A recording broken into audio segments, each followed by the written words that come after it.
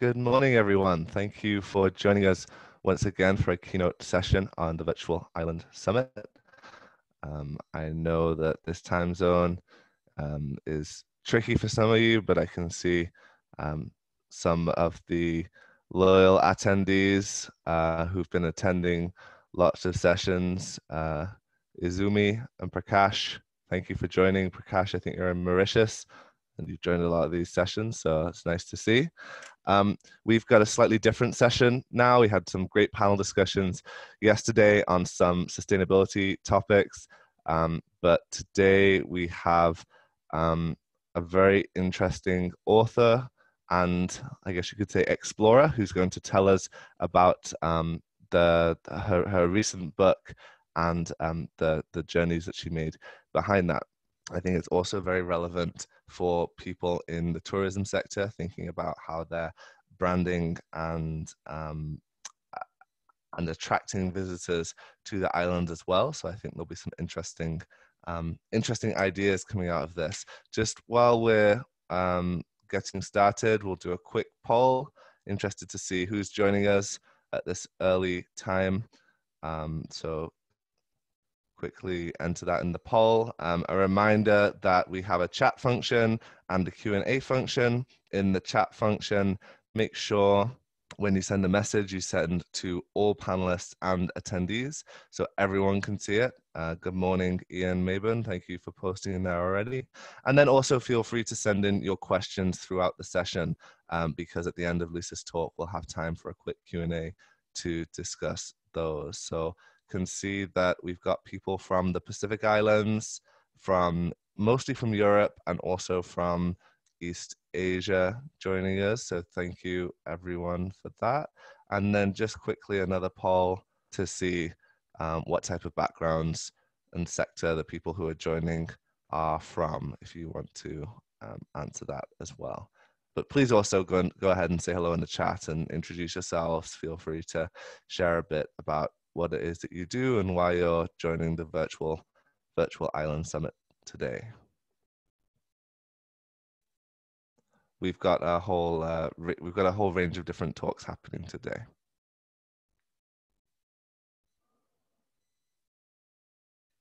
Okay, so we see Bruny Island, Australia. Thanks for joining. I know there's not that many sessions in Australia that work for you all, so I appreciate you joining. So with that, I'm going to introduce Lisa Drewe from Islandeering.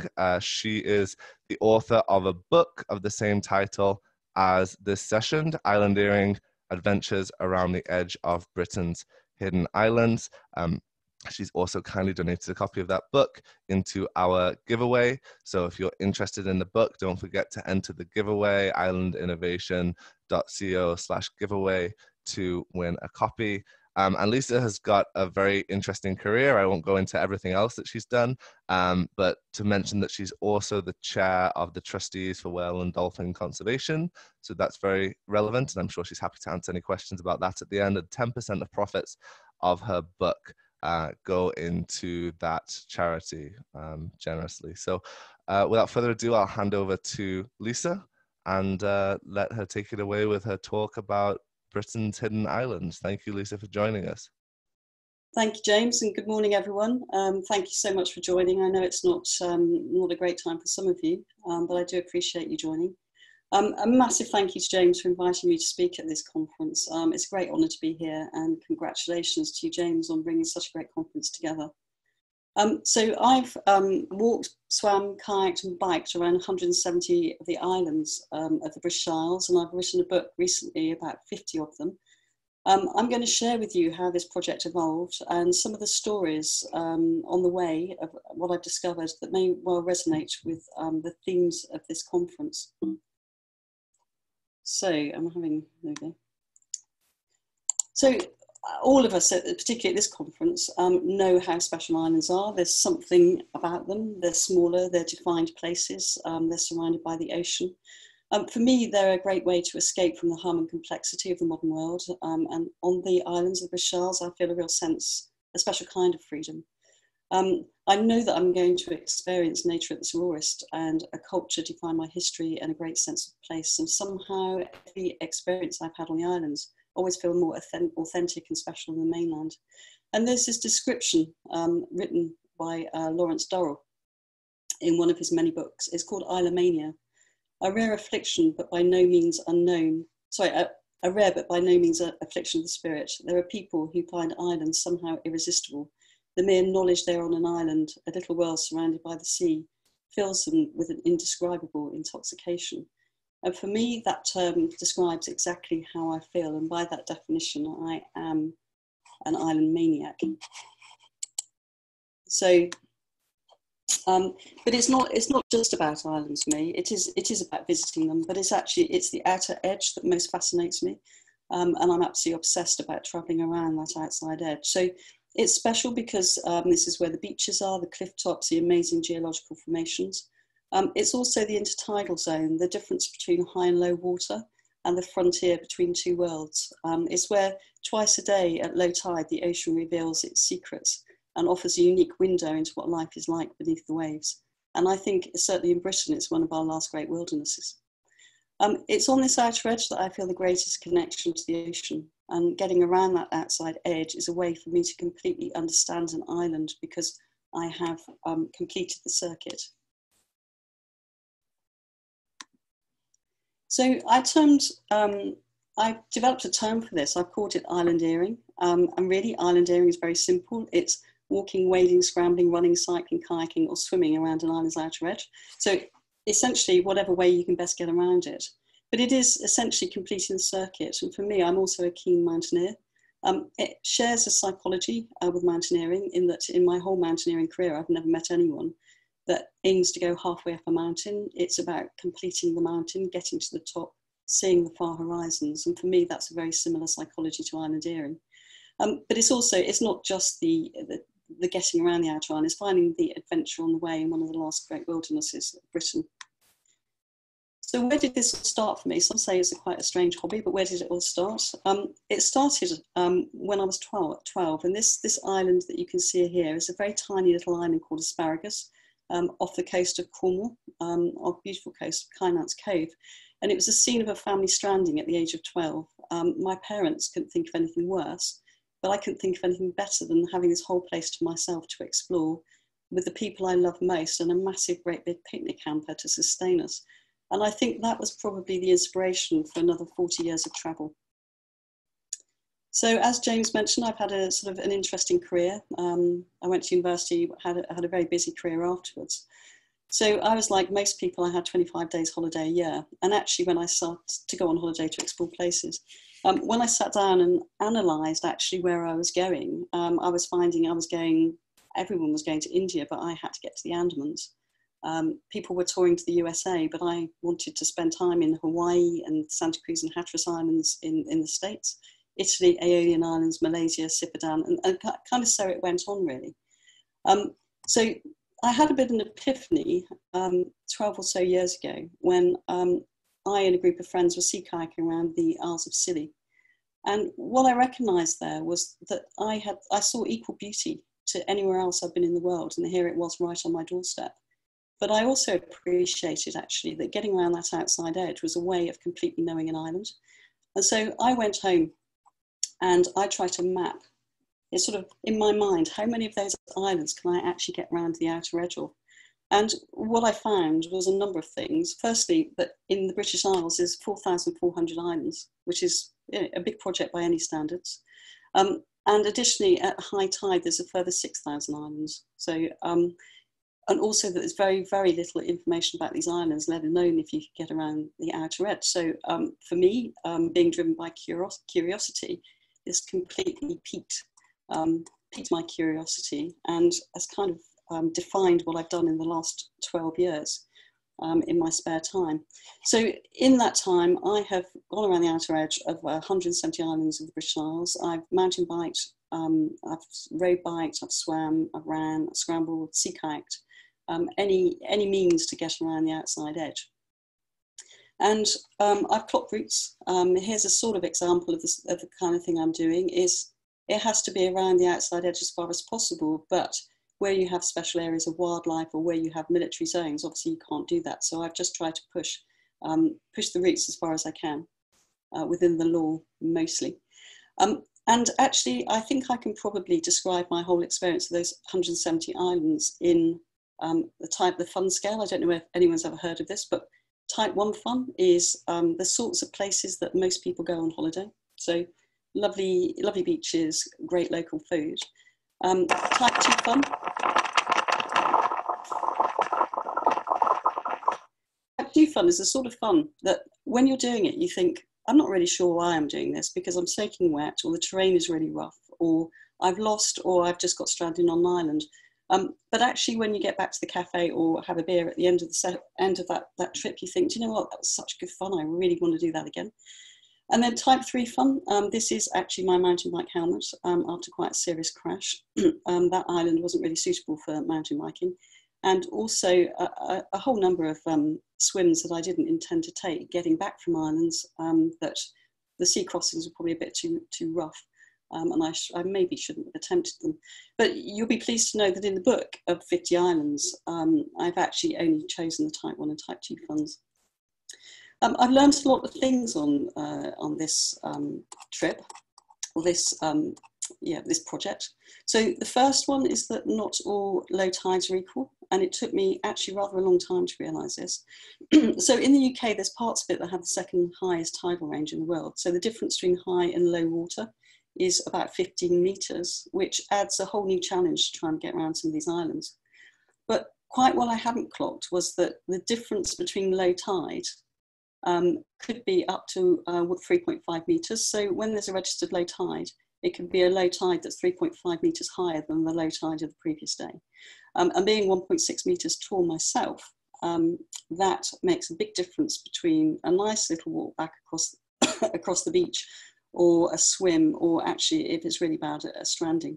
And what I have learned from the project is that stranding is perfectly okay, and I'm at peace with that if and when it happens. The other key learning, is very hard to decipher what that might be from this, but it's about seasickness. What I discovered about myself is that I do get incredibly seasick, even with the slightest movement of water, which may to some make this project seem even more of a crazy thing for me to do.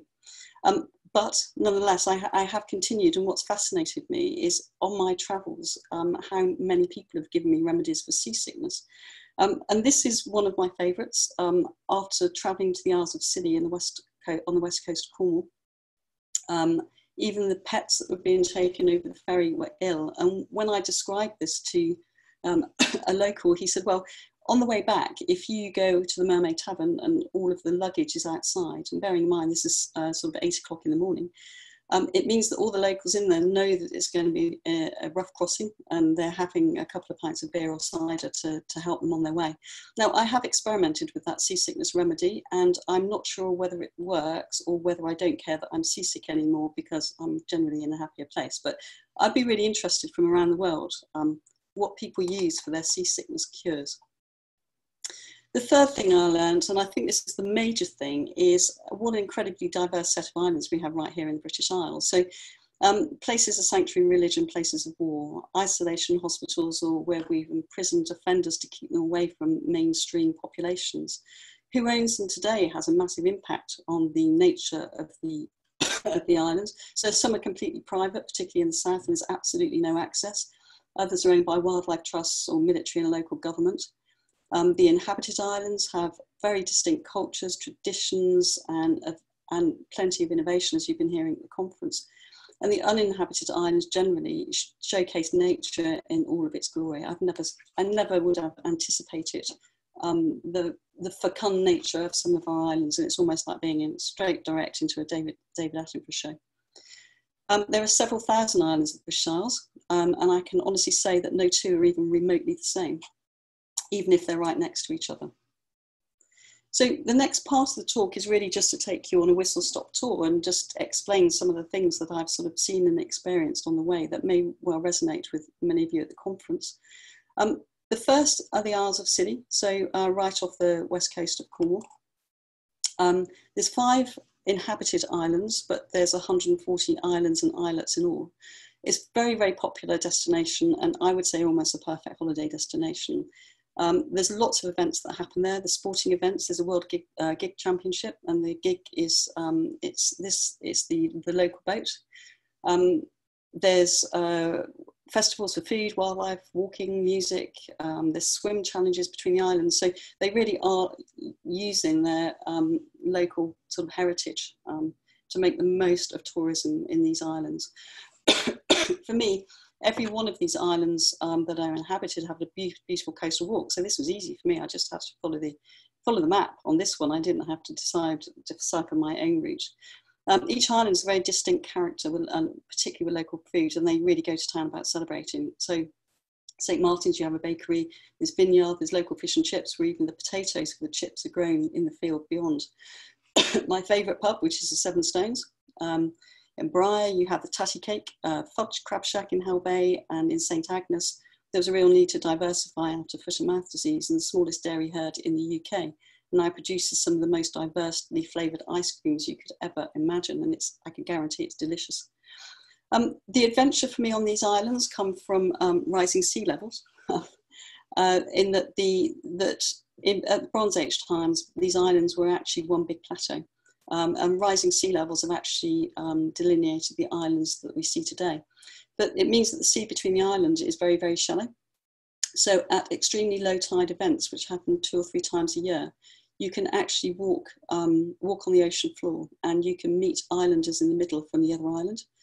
And because Scilly does this in a great way, you know, with tourism, I think they really have it nailed. Sustainable tourism as well. They have pop-up champagne and seafood shacks in the middle, where you can chat to the people that have got to the same place from the other islands. So moving around a little down to we're going to the archipelago down here, which is the Channel Islands. The Channel Islands are again an incredibly diverse set of islands.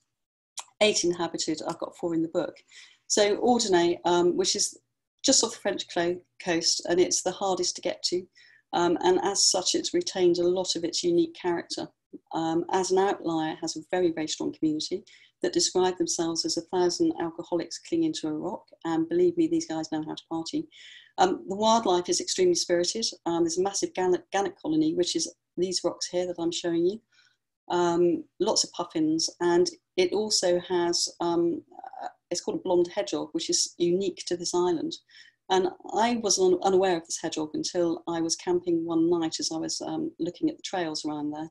And I had this horrendous noise in the tent, which scared the living daylights out of me. And when I actually shone my torch on it, there's this ghostly figure with black eyes looking at me. And that's how I met the local hedgehog. There's hundreds of them. And when I actually started to walk around at night, there's just thousands of them. But they're unique to this island, as much of the wildlife is. Sark is actually a time walk. It's self-governed. It can control its outside influences and the pace of any change. There are no cars on the island. This is the general way that tourists get around. It promotes itself as a dark skies reserve, and it is absolutely wonderful to spend the night there and just see the galaxies in their full glory and the stars. And the locals draw their curtains and turn off their lights off at night so that people's experience of that isn't spoiled. There's no light pollution. Fabulous coastal path, and they're developing there's some great adventure to be had there, and they're definitely developing that as an offer. And then Herm, you have the island of Herm, which is the classic seaside getaway from Guernsey. You know, it's got a beach-like water sports cafe, completely different to the other islands, and brews its own beer. And the aim of the owner is to balance the influx of visitors without losing its natural and cultural heritage. So one of the biggest surprises to me were the islands of in the southeast. So this is our most populated corner of the UK. And it's surprising in that these islands are an incredible haven for wildlife and people alike. So starting with Canvey, it's much maligned in the UK, Canvey Island. There's lots of jokes about it. It sits in the Thames estuary and is generally an industrial island. So it has a massive industrial heritage. It was a designated port to import gas before the discovery of our own gas or energy in the North Sea. And there's a massive infrastructure that was built to receive the first shipments of natural gas from the US. Obviously that became redundant very quickly with the discoveries in the North Sea, and this pipework and vast storage areas have just been left to rot. And incredibly, nature has taken over, and it's now one of the most biodiverse spots in Europe for insects. This is a little carver bee, which is incredibly rare in other places. So it sings to me about the resilience of nature, and it can recover if it's allowed to. The other island, which is absolutely fascinating, is Foulness. These are incredibly wild sands. I mean, it's just wildlife you see there, and a couple of crazy people like me. But it's right next to the really busy town of Southend-on-Sea. But you wouldn't believe it by looking at this, and I certainly didn't see the influence of such a populated area. It's a treacherous route along the vast sands of its coast, officially called the Broomway, but now known as the Doomway because so many people have lost their lives becoming disoriented in this. And it's hard to believe that this is just literally away from a hugely populated area. But most interestingly, at the northern tip of the island is a small community, and they live in these quaint weatherboard houses they have done for hundreds of years, and they have their own dialect, and they have words like stringies, cadgers and doggies to describe different fish, various other things. And I found it quite hard to understand what they were talking about. And it's incredible that they're surrounded by a massive population, which is otherwise not affected them. And then Mersey Island, a massive foodie destination for seafood, and very, very famous now for its native oysters. And most importantly, it's probably one of the greatest rewilding projects that we currently have in the UK, where the native oysters are being restored. There's a coalition of scientists, conservationists, fishermen working together to restore the UK's largest protected area for native oysters, which has, as ecosystem engineers, they have a massive additional benefit other than simply the obvious economic ones of the island. So whizzing up the East Coast, we don't have so many islands on the East Coast, but the ones we have are great. I just don't have time to sort of talk about them here too much. We go to Orkney, and I think you've already had presentations from Orkney about Orkney and its energy story. It's a wonderful archipelago, one of my favourites. I've included 4 islands in the book, but have circumnavigated all of them. And, there's a number of things these islands have in common. The first is the wind. It's incessant, persistent, strong. If I've spent a number of weeks up there, I come back almost walking at an angle because I've been so used to sort of walking into the headwind. You can't put anything down without tying it down. I was perplexed when I first got there about why there were fishing nets thrown over dustbins until I realised that if there wasn't, then the dustbins would just sort of disappear and be blown across to the next island. But the obvious advantage of that is the wind power. And I have my favourite wind turbine in the whole of the UK on an island called Flotter. And interestingly, it overlooks a very large oil refinery.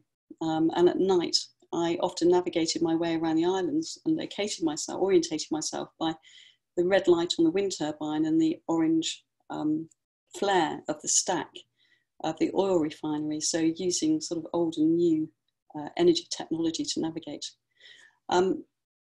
The other thing about the islands of Orkney that really strikes me is the people. They're the most open-armed of any islanders. The community is really, really strong and retain very much a lot of their character. People work really hard to make these communities thrive because it's not easy living in Orkney. And many people have several jobs. So this is a guy called Billy Muir, and he was the old lighthouse keeper. He now has several jobs. He is the lighthouse tour guide. He's a mechanic, church warden, air traffic controller, sheep farmer, just to name a few of the jobs he does. But people have to do that on these islands to keep the communities alive. My favourite tradition on Orkney is that of the seaweed-eating sheep. So these guys are kept onto the beachside. They eat sheep. They eat seaweed only. If they ate grass, they would die. They are massively valuable to the economy of this island, which otherwise wouldn't have a lot of income. Even the Queen had this lamb on her one of her big royal birthdays. So really important, but it's an ageing population on the island. They've really struggled to attract incomers. Actually to keep this wall, which is a really substantial wall and it's 18 kilometres long, and it's the route of in my book, but to keep that maintained, which they have to do after the winter storms, is too difficult, too hard for an ageing population. So what they've done on the islands is they have an annual sheep festival where people from all over the world come and volunteer and they maintain that wall. And I have spent a couple of days at that festival and it's an incredible place to meet people from all over the world, and I thoroughly enjoyed it. Moving around to the Outer Hebrides, it's a string of islands connected by road, it's on the outermost edge of Britain. Each island has a completely different identity. and it's some of the best opportunities for spotting some really iconic wildlife, UK wildlife, and the most incredible beaches. So Great Banara, it's the scene here. This is the tidal bell here. It's a lovely art project. It's one of many installed on beaches around the UK to celebrate the connections between different parts of the country, the land and the sea, between people and their environment. And it's beautiful to stand on the beach and hear its different ringtones of different states of the tide. Just behind this, on the walk around the island, is a riotous stone which commemorated the crofters that triggered the land reforms of Scotland, which led to farmers being permitted to own their own land. And that fierce community spirit is still very present today at this island, on this island, with islanders quite recently threatened to blow up the mainland cliffs if the authorities didn't build them a causeway to improve the transport links to the island, because without that, the island would have actually died. You have Eriskay, incredibly wild space, lots of iconic wildlife that you can see there. But of interest, of amusement to many, I would imagine, this is the scene where in 1941 the ship ran aground and locals mounted their unofficial salvage operation and managed to consume and hide 260,000 bottles of whiskey. And it's that story that inspired Whiskey Galore. And the tales and myths of those stories are still being told around the peak fires of that island now. It was only 2 years ago the latest kind of rendition of Whiskey Galore was released. So it's still very much part of mythology. And then Valley, an incredibly beautiful tidal island full of sands that I've never seen anywhere before. And this is sort of while camping on the island. It was an amazing experience. Nobody goes across to this island, and perhaps that's the reason that planning permission has been granted to start to extract the sands. And my question would be, would this experience be available to like the next generation? So I'm sorry I'm whizzing through these because so much I could speak about these islands, but so we're to the Inner Hebrides now. So obviously much closer to population, and that has that has sort of flavoured and tainted the islands in a very different way. There's a real mix, quite an eclectic mix of religious sites here. So on Oronsay you have an Augustinian priory, so early Christianity, and a carved Celtic cross here, which has probably originated in Iona, which is iconic site for pilgrims, for religious pilgrims. But what I like about the islands is also a site that's thought to be an island of debauchery. So there's shell middens on the islands, which is the kitchen waste left by early man. And it was seen that this island was the heart and soul of parties thrown by hunter-gatherers feasting on limpets, and matchmaking and gossiping. And I like to think of what that might have been like at the time. In a similar location, you have Davar Island, and here there's a huge painting of the crucifixion in a sea cave, and it appeared overnight, and locals thought it was a sign of God, and that their fishing would be protected, and that they felt that they were special, and that they actually what it turned out wasn't a sign from God at all. It was a local teacher, just went into the cave one night and painted this painting. And when he was found out, he was actually, he had to leave the community, but it's quite an amusing story. Literally here, there's a Buddhist island. So you leave the mountains and the traditional scenery of Arran off the west coast of Scotland, and you enter a Buddhist island. It's called Holy Island. It's owned by Buddhist monks. So here you can see stupas, you can see nuns on lifetime retreats. But when you land on the island, you have to agree to abide by the 5 rules of Buddha.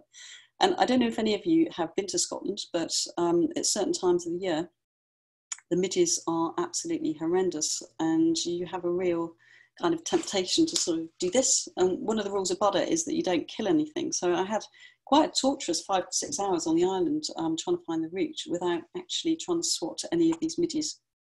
And then you have Eileen Shona, a private island. It's where it's inspired J.M. Barrie for his screenplay for Peter Pan. And with the moss draped woods, it's easy to see what inspired him.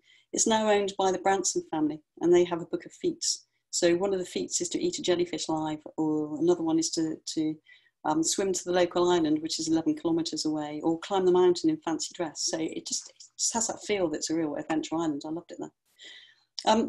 Whizzing around, we're going down the west coast of England now. I thought I would just pull this story out. This is a guy called Ray Porter, and he's he's a Queen's Guide to the Sand. So you can see the tiny island of Chapel Island here. And to get there, you have to walk across sinking sands and tides that are faster than a human can run. So I did opt to go with him this time to have a safe passage through. And he's a local shrimp and cockle fisherman, and he's been doing that his whole life. And there's nothing he knows about these sands and areas, nothing that he doesn't know about these sands and areas. But he was telling me stories of people coming in from gangs from the big cities and extracting the shellfish in a way that meant that their populations never recovered. And what I find interesting about that is they were selling them on to large fish processors of big brands who obviously weren't checking the sourcing of some of the raw materials that they were using.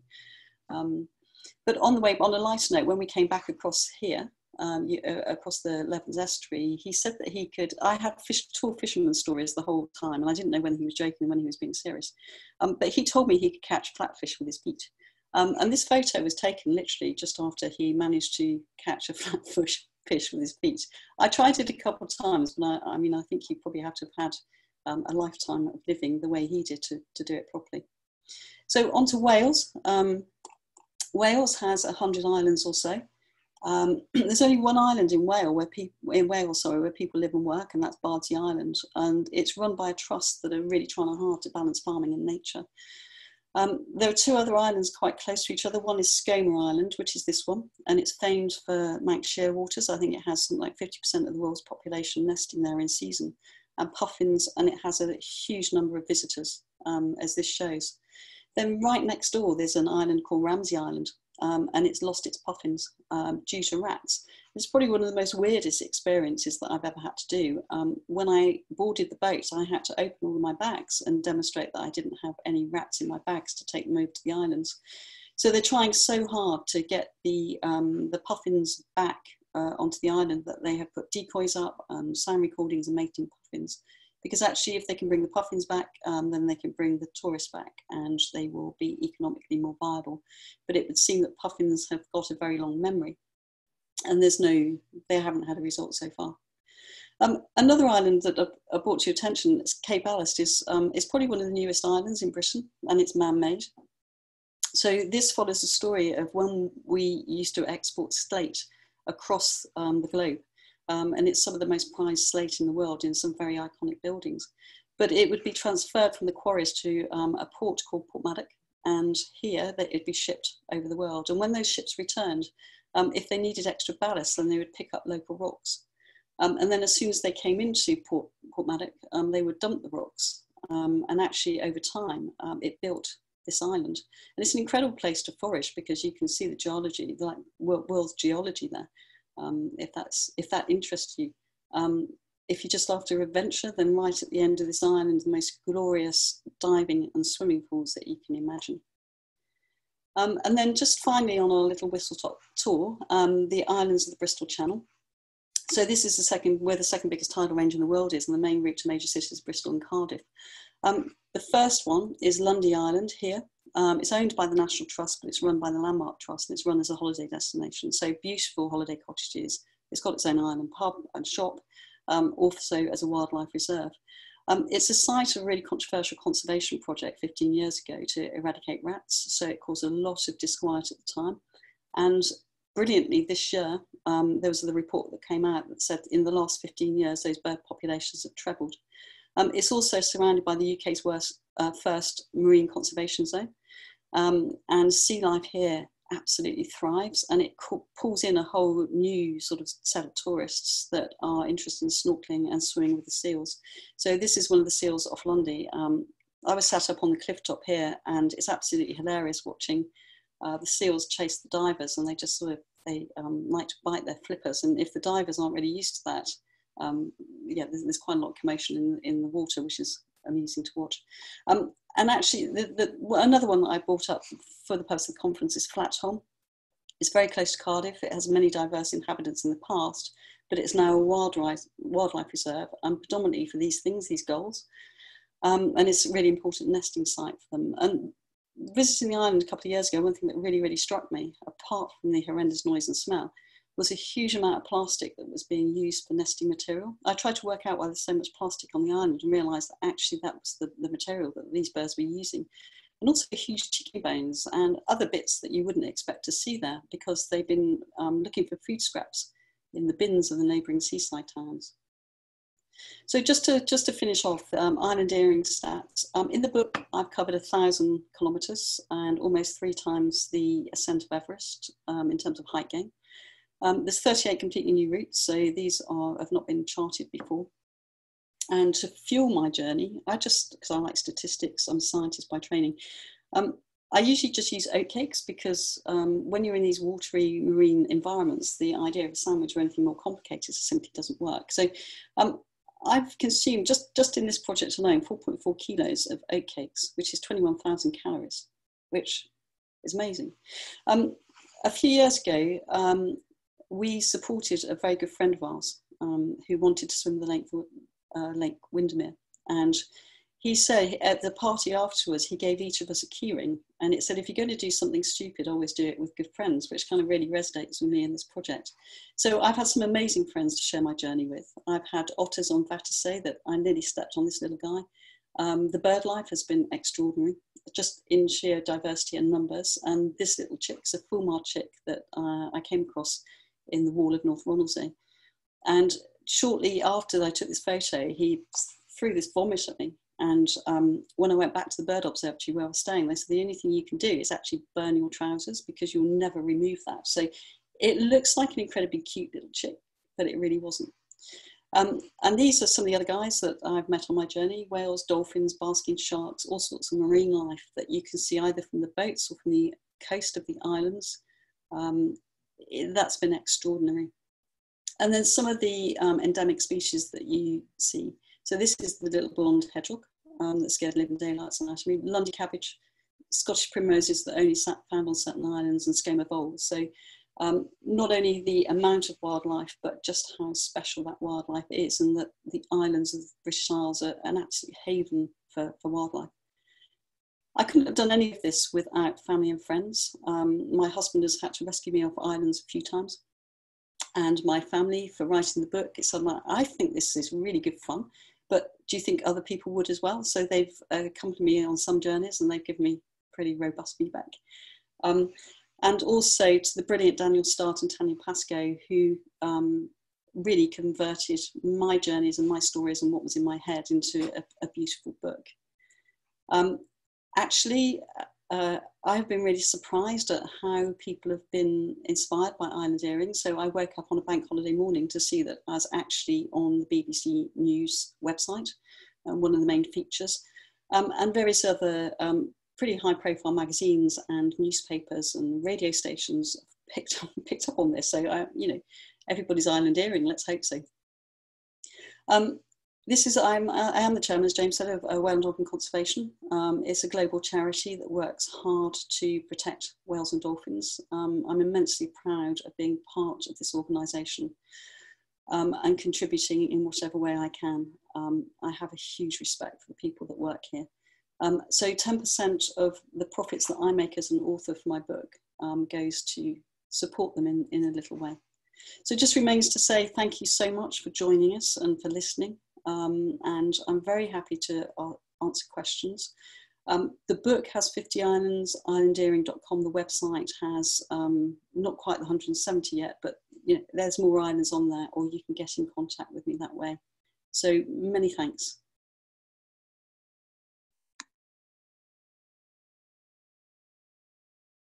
Thank you so much, Lisa, for that very interesting presentation. Can you see me now? I can't see you. Can you hear me, Lisa? You're on mute now. Let's both be unmuted and we can have a bit of a conversation.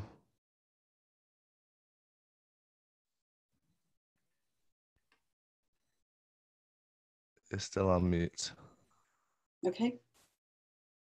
There we go. Yeah, you're back. Well, I wanted to say, yeah, absolutely. Thank you. Really interesting insight. And, as a fellow British person, I think often these islands are something that we really don't don't a lot of people don't really know much about some of these islands. I mean, I studied in Orkney, which you talked about, and that was a fascinating insight into the cultural differences of the Scottish Islands. I mean, even within the Outer Hebrides, there's so much cultural differences, as you said, between those islands. So thanks for those really interesting insights, and also to mention that I actually heard about you because of that BBC article. So that's amazing how much coverage and traction you've been able to get.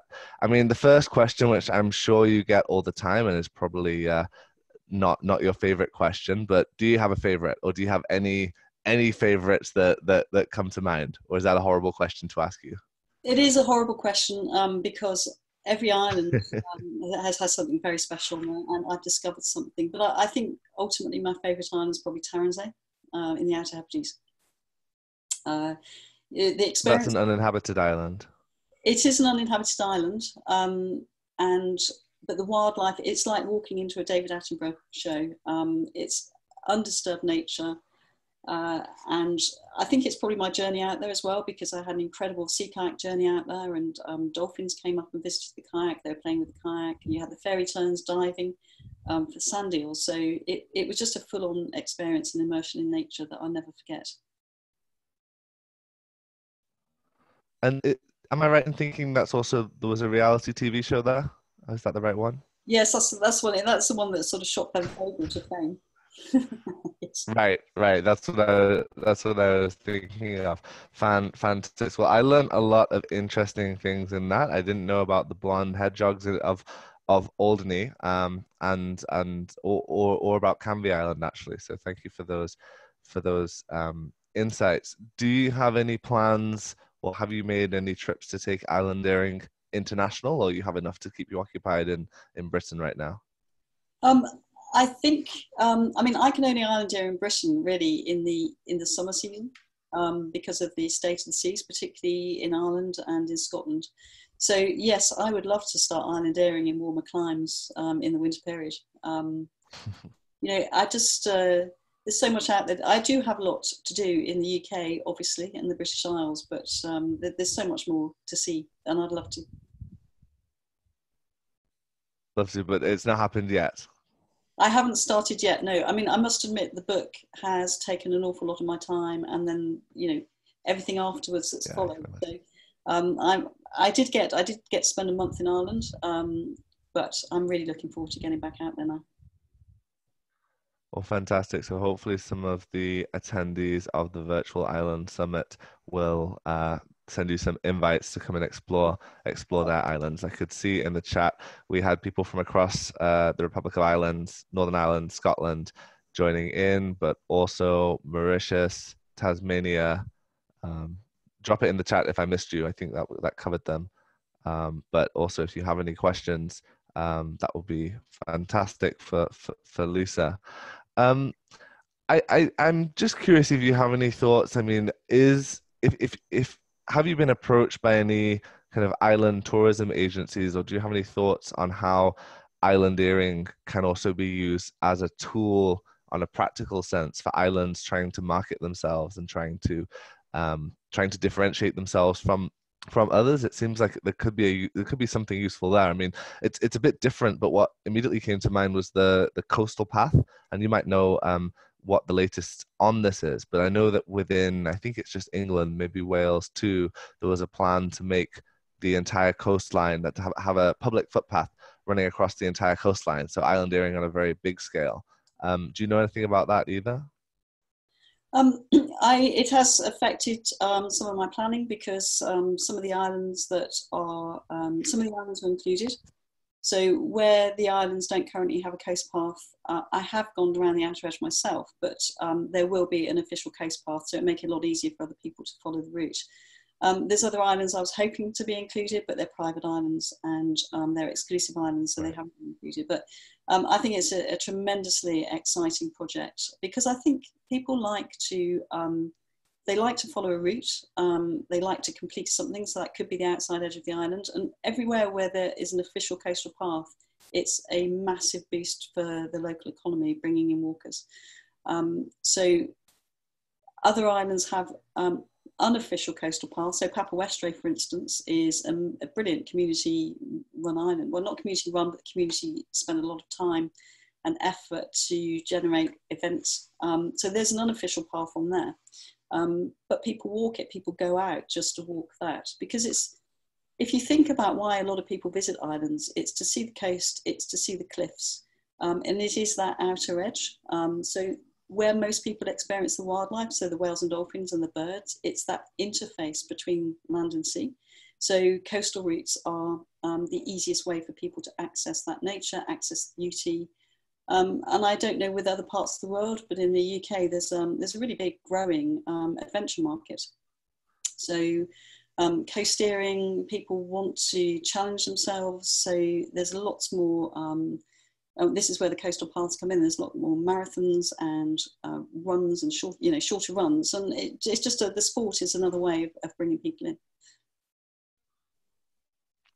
Yeah, we're quite lucky in the UK in general in terms of outdoor access. I mean, I think of any country that I've been to, we have the best system of public footpaths in the world. So there's a lot of opportunities for people in the UK to have access to land, even though it's private. And that also extends, as far as I know, all beaches in the UK are public as well. And that's very different than you see in some islands. I mean, Jamaica comes to mind as somewhere that unfortunately a lot of the beaches are privatized and a lot of the hotels don't allow local people access to those beaches. And obviously those beaches, individually have a much higher value because of the climate than they do here. And I think that's a real tragedy.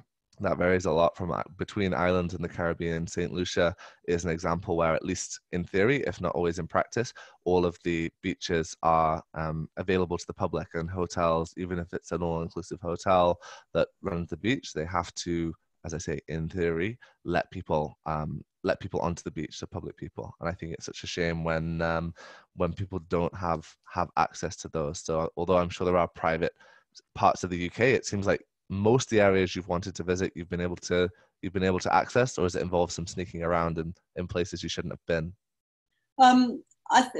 With England, we're fairly, I mean, there are private places, but I think we're fairly relaxed. With Scotland, obviously, you have the right to roam. So even if islands are private, you have a right to roam, as long as you do that responsibly. And for me, I would always go and I would try and contact the owner first and say, look, I'm doing this, but it's within my right to do it. Just coming back from Ireland, every centimetre of land is privately owned in Ireland. And so it's a bigger challenge to do that. And I think, anyone accessing the outdoors has to be really respectful of what the local landowner wants to do.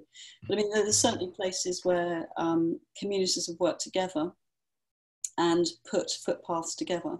And certainly, places like Ireland, there are national groups working together to try and make that happen and work with landowners. And I think actually, if there's benefit to the landowner and people are responsible, then it can only be, it's a great thing for the local communities. And also I'm not walking around the outside edge. I haven't been able to do that in all cases. So I've had to just take the route where access is possible. And certainly writing the book, I've actually been able to include things in there which, is legal, obviously. Right. Yeah, very interesting. That really shocked me the first time I went to the Republic of Ireland, and that was what actually gave me a sense of what the public footpaths we have in England, of how much I'd taken them for granted. The lack of public access to land in Ireland really surprised me, and it's a real shame. And the same in the United States as well. There's far less of a system of public footpaths outside of national parks and things. So Anne Bevan in Orkney, she just wrote a message to me that said, of course, there's the problem of coastal paths and coastal erosion due to an increase in storminess that we're experiencing here in Orkney, and of course that's one of the problems of any public footpaths in any national park or outdoor area that gets a high volume of traffic, increased erosion and the damage that causes. Don't know if that's anything you want to comment on, or you've seen a lot of footpath erosion. I guess you're often off the footpath anyway. I guess I can't honestly say that I've seen a lot of erosion of the paths I've been on around islands, the biggest sort of the most eroded paths I've seen are the mountains in the UK, and obviously conservation charities and local organisations have taken steps to ensure to minimise the impact of that through various strategies. I think because certainly in Orkney there aren't many official coastal paths, but if there were coastal paths, then and it brought in, it had a significant impact on the economy through bringing walkers, then I think the erosion of those paths can be managed. Hannah Markzinkowski says, thank you for the inspiration, Lisa. I feel like islandeering around the North Sea coast now. Any recommendations on starting such a tour? On the North Sea coast? Maybe an easy entry island. An easy entry, well, I guess, oh gosh.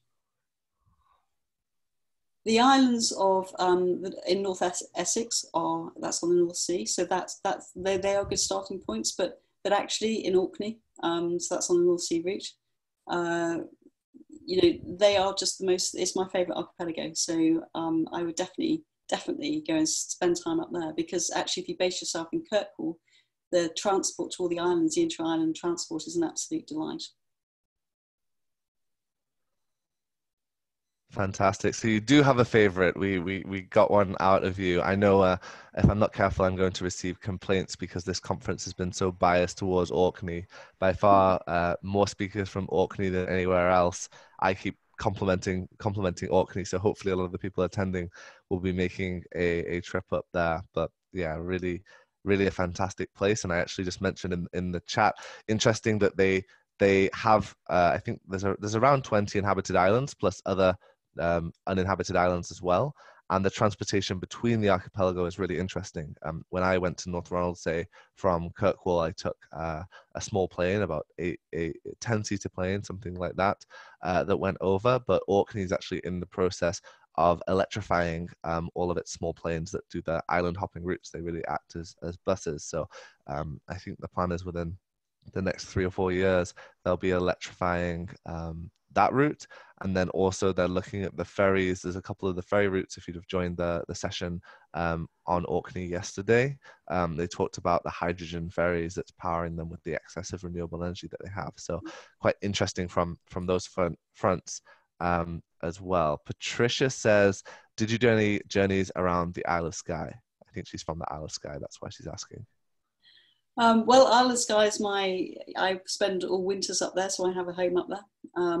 So actually, I only know of one person that's actually walked the whole Isle of Skye around the outside edge. So there aren't any footpaths. So it is, it's kind of typical, you'll know this, what I mean, but typical Isle of Skye walking. So it's possible. I haven't done it. It's on my list. I've largely focused the book on one-day trips that I can do in one day, but the next phase of the project will be multi-day trips. So I'm really looking forward to that, because I can actually do that one from my doorstep. How many days do you think the Isle of Skye would need? Probably 2 weeks. The train is rough, and it's the west coast is highly indented. So yeah, it's always interesting when you have those sort of coastlines. It takes a lot longer than you think. But there is the Skye Trail, which is amazing. But that goes from north to south, and parts of it are on the coast. But it's a really wilderness experience, and that's another example of where landowners have worked together to create a long distance trail. Patricia just says kayaking is the best route. Do you do a lot of kayaking? I do, but yes, I do kayak out to Ireland, but I'm tending to kayak out to islands if there's no other means of transport. I live on Loch Bracadale, so near Fiskebake, so the sea there is always flat, but going around East Point and some of the northern tip would be quite interesting in certain conditions. So I'd be really interested if you've done any kayaking there. Yeah, I can put you in touch after the call if you send me an email, Patricia. Okay, so we're almost out of time. Just one quick last question for you. We talked a bit about the privatization of islands, and I'm guessing when you say that, you're tending to refer to kind of small individual islands that that don't have a local population.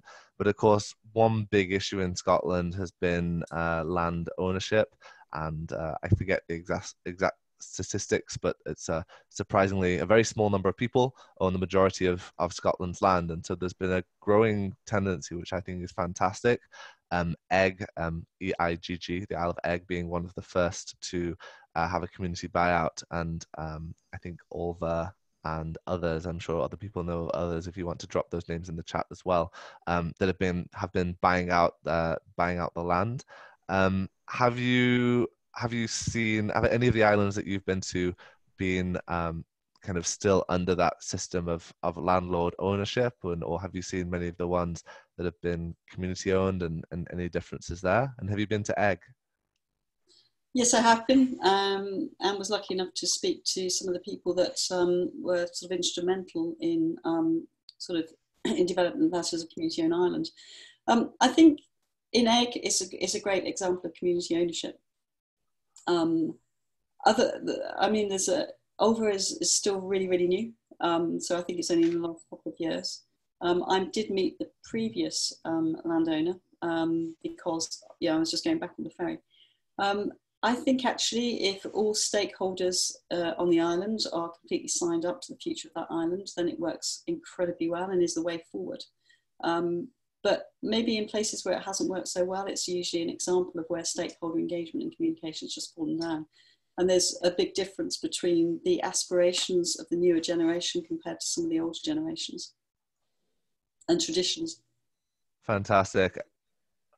Francis Byers just added, please feel free to come to Bruny Island and see the sea cliffs, the penguins, and our seal colony. That's just off the eastern coast of Tasmania, and you don't get many penguins in Scotland, so that might be a welcome change for sea life. Lisa, thank you so much. Any last final words before we finish? No, just to say thanks, James. I've thoroughly enjoyed the presentations that I've seen so far, and I look forward to listening in to the rest of the speakers. And thanks for the opportunity. Yeah, well, thank you so much for taking the time. I know you've had a busy travel schedule, so I really appreciate you being able to join us today. To everyone, oh, my computer's just trying to restart. To everyone joining us, thank you so much. Don't forget, all the sessions are available on record. You can go to the Facebook Live post, to the Facebook Live page, Island Innovation, to see them all immediately. But they'll also all be available through the same link that you used to join here. But it takes anything from 3 to 6 hours to access that link. And a final reminder, Lisa's fantastic book is available in the giveaway along with 6 other books. There's maybe a slight British bias to all of those books, but there are ones about Jamaica and beyond as well. So islandinnovation.co/giveaway to enter that competition. So that's it. I'm having a break for a couple of hours before we have another session, but we'll see some of you later on today, and look forward to those sessions. So thank you, everyone. And thank you, Lisa. Bye.